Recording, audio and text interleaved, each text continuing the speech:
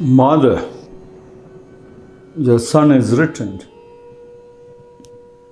Yes, returning to the foundation is very, very important. Almost every time, every day.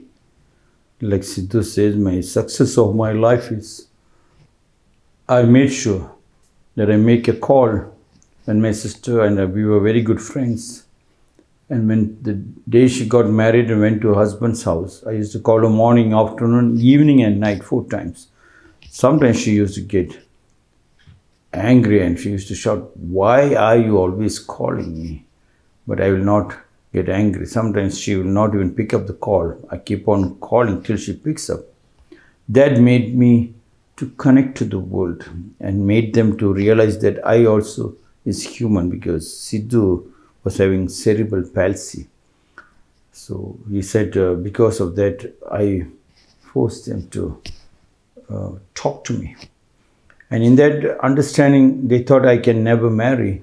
So I said I wanted to get married, and they were shocked. And that's how Sidhu came to us, and he got Chandrakali, got married, he got a kid. He's now working in a French bank as one of the bankers. So connecting to your root, that's what this story says. Mother, your son has returned. Every time going back to the root. Mother means it can be your foundation, your joint family, your family tree. The joint family in the family tree is very, very important, always, whether they like it or not. Look at Sidhu's story. Shoun and his mother, there's 15th story from the Zen Flesh, Zen Bones, written by Paul Reps. Shoun became a teacher of Soto Zen. When he was still a student, his father passed away, leaving him to care for his old mother. Whenever Shoun went to a meditation hall, he always took his mother with him. Since she accompanied him when he visited monasteries, he could not live with the monks, so he would build a little house and care for her there. He would copy sutras, Buddhist verses, and in this manner receive a few coins for food. When Shoun bought food for his mother, the people would scoff at him, for a monk is not supposed to eat fish. But Shoun did not mind. His mother, however, was hurt to see others laugh at his son. Finally, she told Shoun, "I think I will become a nun. I can be a vegetarian too." She did, and they studied together. Shoun was fond of music and was a master of the harp, which his mother also played. On full moon nights, they used to play together. Yes. Shoun became teacher of Soto Zen. When he was still a student, his father passed away, leaving him to care for his old mother. Care for his old mother, whether you are a nun, a managing director, a chairman, a professor, a teacher, or a politician, prime minister, whoever it is, caring for your mom, in the sense caring for your foundation, never get disconnected. It's like the kite flying. The kite is flying, and when you go on the top, you start spitting at other people, thinking this foundation is bad. But you must understand, somebody is pulling you. The foundation was the one which made you to fly higher. And the moment you forget this pull, and if it get disconnected, you will no more fly. Everybody knows the kite will immediately, once it get disconnected from the thread which has been pulled by the foundation, by the person, the kite will go and fall. It looks like it is floating for some time, but its death is guaranteed. It just floats and then falls into somebody else's place and is not known.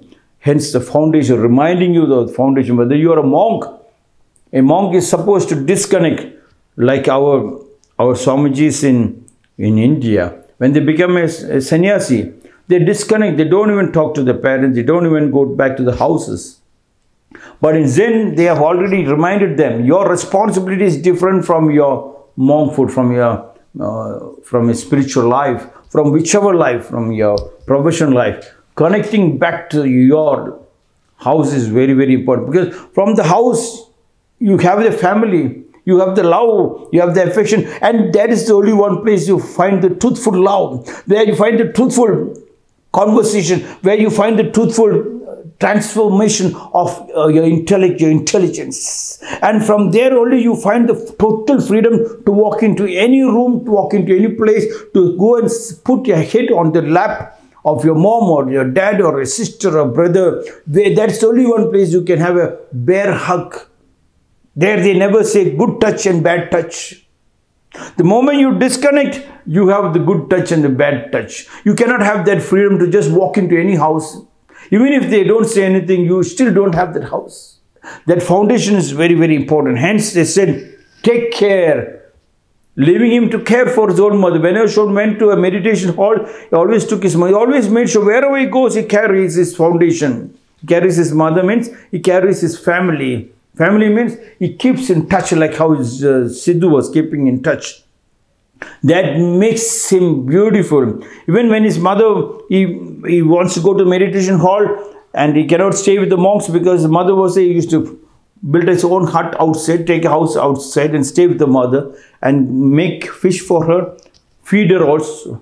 But everybody used to make fun that as a monk, you're not supposed to touch the fish, non-vegetarian food, and you are making fish and giving to your mom. That means you're telling whatever is your culture of your family, do not change them. In Japan, there is a system. After the age of 35, do not advise anybody. Don't change them, they won't change. Instead, you find a different mother. Create another circle. Don't try to break that circle which they are already there. Hence, the story comes that he has made sure that he made the fish for his mother. Means, whatever is their style, don't disturb them. But you keep in touch.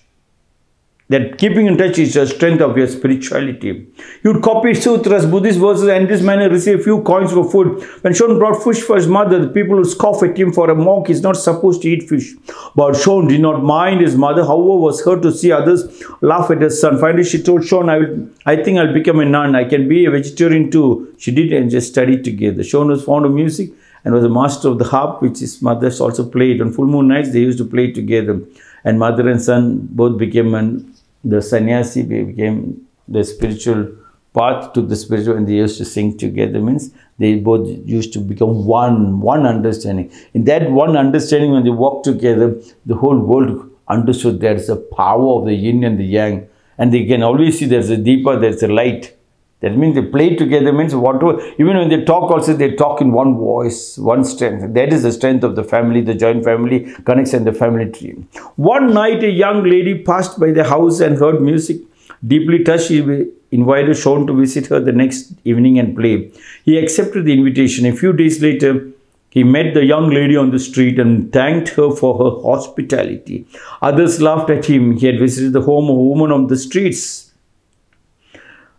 But one day when he and his mom was singing together, one lady on the street invited them to the house. Shoun went to the house because he should not make a difference. He understood when you are real in truth with your subject and you're connected, then you will not find a difference whether you touch a girl or not, whether you lifted her from this side and brought her to the other side. That doesn't make difference. You don't differentiate with this. As long as you're pure and you're strong. So when you were singing and somebody invited, he just didn't look at the lady as somebody out. The monks are thinking you should not go to that lady. Whether she's a prostitute, she's a street lady. That was the connecting link. But Shoun and his mother went and the lady has given her a lot of presents and all. When Shoun met her again on the street, she used to always bow and say, thank you for the invitation. And all his monks' brothers used to laugh at him, but it doesn't change him. It did not change him. You should not change because you are changed for the you are changed for the change you asked for. You should be the change for the change you asked for.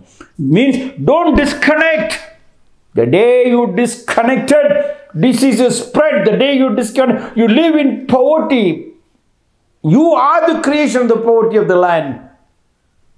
Connecting back. Because you get around 800,000 people allow in your family. Don't disconnect from what you are. But continue with your practice without breaking that. So you have yin and the yang. One day Shoun left a distant temple to deliver a lecture. Now he is happy his mother also became a nun. So she can stay in the temple with the brothers, maybe. Till then he didn't leave. Now he went to give lecture. A few months afterwards, he returned home to find his mother dead. Friends had not known where to reach him. So the funeral was then in progress. Shoun walked up and hit the coffin with his staff. Mother, your son has returned, he said. I am glad to see you have returned, son, he answered for his mother. I am glad to Shoun responded. Then he announced to people about him. The funeral ceremony is over. You may bury the body. When he went for a distant place, when he came back, he found his mother already dead and the funeral was in progress. So he went to his mom and said, "Look, Mom, I have returned." Yes. And then he answered for his mom, "Thank you for returning back." That means keeping in touch. I never left, but I have not attached. Attachment and detachment. Attachment and detachment. You practice that together. Yes.